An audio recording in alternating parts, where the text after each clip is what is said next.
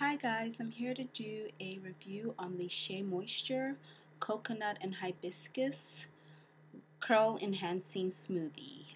It has silk proteins and neem oil. I think that's how you say that. I've had this product for a while now and I have to say that I like it.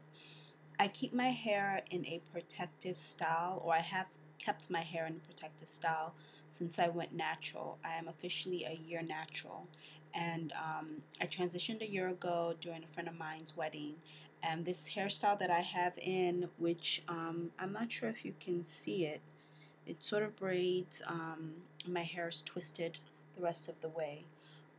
I've had I've had this hairstyle basically since I went natural. Not this particular hair, but this hairstyle. So I get it done over every about 3 months. I keep it in for about 2 to 3 months, and I've been using the Shea Moisture now for a couple of months, and I have to say that I like it. I use it on this hairstyle, on this protective hairstyle. Um, it works great. It has a thick consistency. And that's important for me because my hair texture is like a 4B. I feel like it's a 4Z, probably a 5. Um, it's very coarse. It is prone to shrinkage. My actual hair, not this protective hairstyle, which has basically hair added into it. Um, so I feel like I need something that will actually penetrate and really coat my hair, and this product does that for me. And I really, really like that about it. The only thing I would say that I feel like I would like more is if there were some more oils within the product.